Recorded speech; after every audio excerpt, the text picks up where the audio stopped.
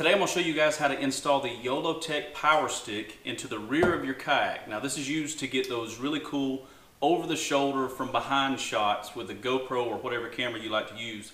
And today I'm also going to compare the YOLOtek POWERstick with my DIY POWERstick that I made right here on the channel with you guys a while back. This thing's worked out really good for a long time, but I'm going to go over the pros and cons between using each one of these. Stick around.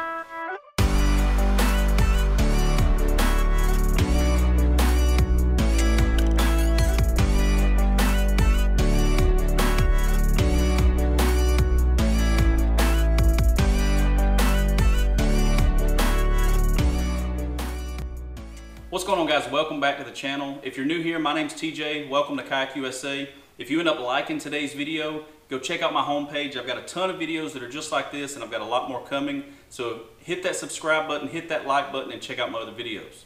So today we are going to be installing the YOLOtek POWERstick. Now this is designed for the back of bass boats. These are designed to plug into the anchor light on the back of a bass boat so you can get those really cool shots like you see here of me running down the river, and you just get some really cool footage of catching fish off the bow of the boat. Well, I've really wanted to use this on my kayak here lately, and I figured out a way that I'm going to be able to mount this, and I'm going to be able to use it either on my bass boat or on my kayak, just depending on which boat I decide to take out. I'll be able to just grab my POWERstick, pop it in, and start recording. And the really cool thing about this is you have all-day power. So once you put your camera, whether it's a GoPro or whatever you like to use, on the top, these POWERsticks have USB ports, and they're powered by the anchor light adapter that you have on your boat. Now, I'm going to link everything in the video description today, so make sure if you're interested in doing this build, I'll have everything in a link called The Gear I Use. You can click it. It'll take you straight to everywhere I got this. Most of this stuff come off Amazon, so it'll be direct links to Amazon. So first, I'll tell you a little bit about the POWERstick. Now, this is by YOLOtek. It is the 53-inch POWERstick. Now, this is telescopic. It'll go up to 53 inches, and you can mount it, like I said, in the anchor lights. Now, this is an anchor light port, and I'll show you an up-close picture here in a minute once we start the install, but this is just a rear boat anchor light port or a front boat navigation port. Now, you get these on Amazon, and they're really cheap. They don't cost that much money at all.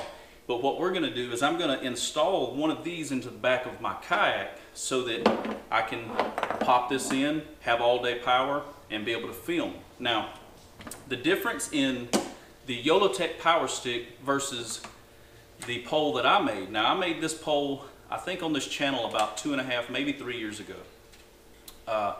This is telescopic, and it goes, as you can tell, way further. I don't know if you can see that, but it goes way further out than 53 inches. So that's one of the pluses of having this.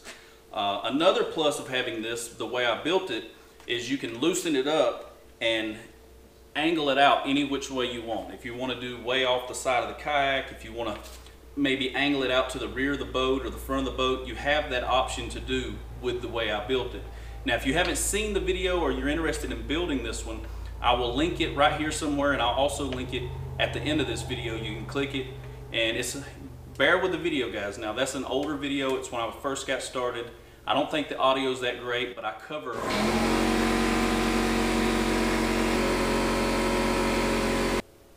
Sorry, my air compressor kicked on right in the middle of me talking. But anyway, like I was saying, is I cover every single bit in detail of how to build this yourself, how to put the mount on your kayak, how to mount it so you can work it around, and how you can turn this to all-day power. Now, the thing about using all-day power with a DIY one that I built is you have to have a long power cord for your GoPro or whatever camera. So I've got a 6-foot cord that I have to plug to my camera, and when I push it out, or I use the telescope it out, or whatever you want to call it, I can plug this in, and then I have to run it all the way down and plug it into a USB port or an ice hole power box or something like that, and I can power the camera all day like that. Now, if you go with a POWERstick, the YOLOtek POWERstick, the pros and cons with us using this one. Well, this is a fixed position mount, so you can order these, and I'll add different links to the different styles of these plugs, but this is a straight up and down plug. There's no changing the angle of this pole once it's mounted. So I'm gonna pop this in. When we plug it up, it's gonna go straight up and down.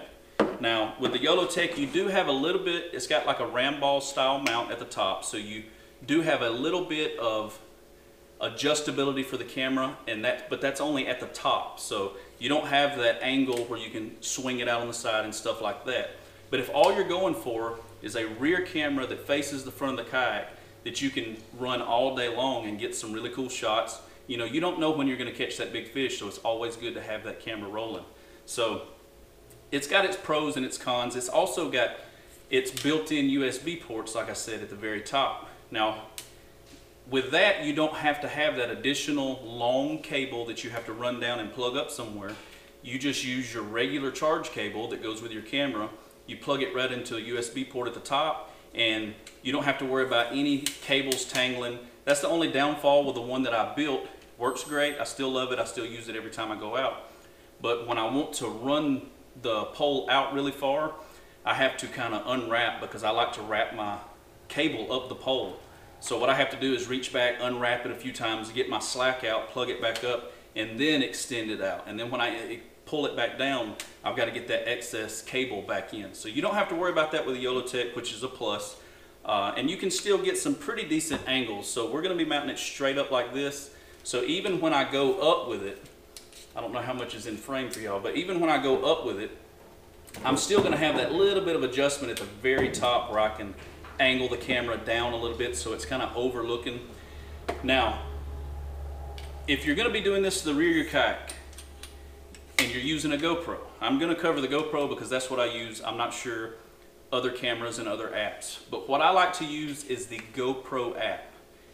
It works with just about every GoPro now I think you can buy. They've got the app built in where you can control your camera from your phone, and that's a great thing. So if I want to mount my camera at the very back of my kayak, you don't have to turn around and climb back here to turn your camera on, stop it, stop record, make sure everything's right. You can literally open your app, turn your camera on from your phone, and do the settings from your phone, hit stop and start recording with your phone. So that's what I like to do. As you see in this shot right here, the Wi-Fi on the GoPro is so good with the app, I'm able to turn it on and off as I'm hauling my boat to the river. That's how I get these really cool shots of me crossing over the dam and backing my boat down into the river. I don't have to get out and run back to the bass boat and turn the camera on and off. I can usually just open up the app, hit record while I'm going down the highway, and it'll start recording right from my boat. So I will say that I did add this one little thing. If I know some of you guys are going to ask, this is nothing but a rod leash. It's actually the best rod leashes on the market. They are from campingandkayaking.com. Y'all check them out. I'll link it below too. But what I did with this is I don't use these rod leashes for just rod leashes. I use them sort of a gear leash. I use it on everything from my bass boat, my kayak, my camping gear. I use them everywhere. But what I did was, when I've got this on the back of my boat and I'm running 65 miles an hour, I'm always worried that something's going to happen. I'm going to hit a big wave and then my pole's going to shoot out and I'm going to lose my GoPro and my pole. So I just kind of attached it to my stick, and then I hooked this to my boat somewhere. I'm not going to really do that on my kayak because I'm not going to be going that fast on the kayak. The Bixby's fast, but it's not 65 miles an hour fast. But that's the only reason I've got this on here. So anyway, what we're going to do today is I'm going to install it into the rear of my boat, and I'm going to show you how easy it is, how you guys can do it. I'm not going to stretch this video out because I know a lot of you guys just want me to get to the point. So I found a good spot. I think I'm going to put it, actually I'm going to put it on this side of my kayak today. And all we're going to do is drill the hole. I'm going to show you guys how to mount it.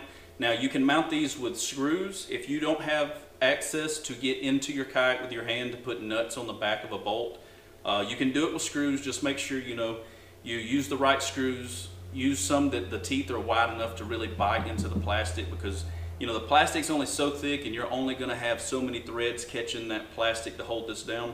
But if you're careful with it, you can do it with screws. Just use you a little bit of silicone if you want to, or even some Gorilla Glue if you're going to keep it there forever, which you're going to have to drill a pretty good size hole. We're going to go up to I think an 1 1/8 size hole. So you're going to have a hole there no matter what, so you're going to make this permanent, I'm assuming. So that's what we're going to do today. I'm going to show you guys up close how I like to drill holes when I'm mounting stuff like this, and we're going to get it stuck in the back of the kayak and see how it looks. All right, so when you're installing something like this on your kayak, the best thing you can buy, and you can get these at Harbor Freight, I think these are called step-up bits. They're really small. They've got the sizes written on the side of the bit. You can know where you're at as you're drilling down. I know that this is a 1 1/8 inch hole, and I've just got a set of calipers, and it's good to have some of these in your shop if you're doing a lot of mods like this. But what you can do, even if you're not good at reading calipers, you can use the caliper to mic the widest dimension that you're going to be doing, and then just keep it in that same position, and then go to your step bit and hold it up to your bit and figure out exactly where you're going to be. So we're right at 1 1/8 inch. Make sure that when you're drilling in your kayak, you don't have any wires or cables. I know that my rudder cables come through here somewhere. I'm going to try my best not to hit them. I hope I don't hit them, but I think you can go slow with this bit so you can keep up with what's on the other side of your kayak. So I want to mount this with the tab facing backwards right in here, and it's going to give me the right side over the shoulder shot really well. So this is where we're going to do it, right here.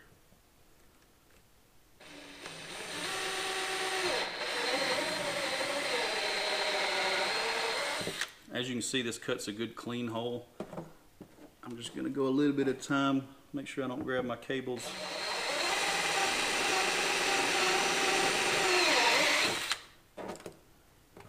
Stick my finger in there. Look how clean that hole is, guys.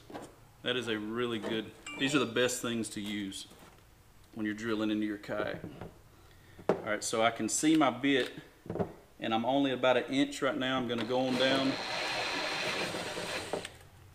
a little bit at a time just to see where we're at. Let's see. One more step, and I believe that's it right there. And it makes a perfect hole every single time. I'm going to spin it around because I believe I want it mounted just like that. And it's that easy. So now all I'm going to do is take a regular drill bit, and I'm not going to use screws because I've got this hatch here where I can reach under and put nuts on the back side of this. So that's all I'm going to use is some regular screws, some washers, and I'm going to use these little Teflon nuts that won't back off. So once I get it on there, I can put a little bit of silicone in there and know that it's not going to leak. I'm not going to have to worry about anything. I'm not going to have to worry about it pulling out, and we'll be able to pop the power pole in the back and have all day power for our camera.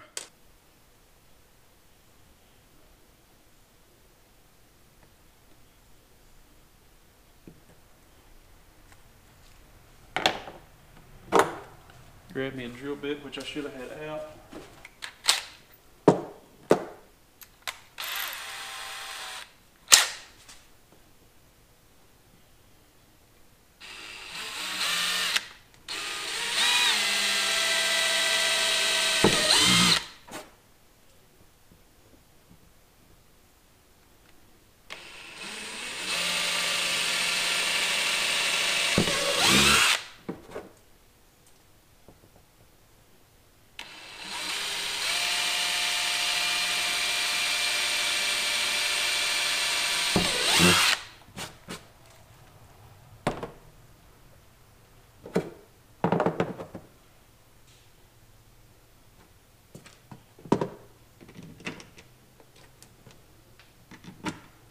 Do a little dry fit, make sure everything fits good, just like that. And all there's left to do is wire it up, put the nuts on the back. So before I go in it and I put the nuts on the back and I silicone it and all that, I do want to let you guys know that I'll be linking these in the same description below in the gear I use. They'll be linked in the same group with this. These are inline fuses that you can get off Amazon. You can buy them in a bulk, like if you do a lot of projects like this. I buy these, I think, by the 10 pack or the 5 pack or something like that. And I've always got some of these in my toolbox here. And when I decide to do a project like this, I don't have to order, you know, 1 or 2 of them. I've got one here. And anytime I put anything on my boat, the lights, gauges, anything like that that I'm wiring in the boat, I always put an inline fuse on the hot side. And I'm going to be adding that today.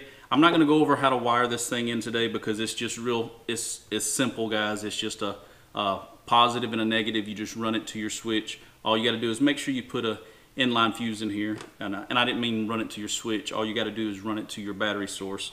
I run the Bigsby Power on the back of my boat, and I run the ice hole power box in the front of my boat, and that's what we're going to run this to. We're going to run a wire all the way up to the front. I'm going to tap it into the rest of the wiring I've got going on in this boat, and everything's going to run straight into my ice hole power battery pack. And that's all it takes to do something like this. And once it's wired up, I'll be able to plug this thing in, lock it down, and have a power stick at the back of my boat, powering my camera all day long. Alright guys, it's that easy to install a power stick in the back of your kayak. Just like that, we've got it installed. You plug it up,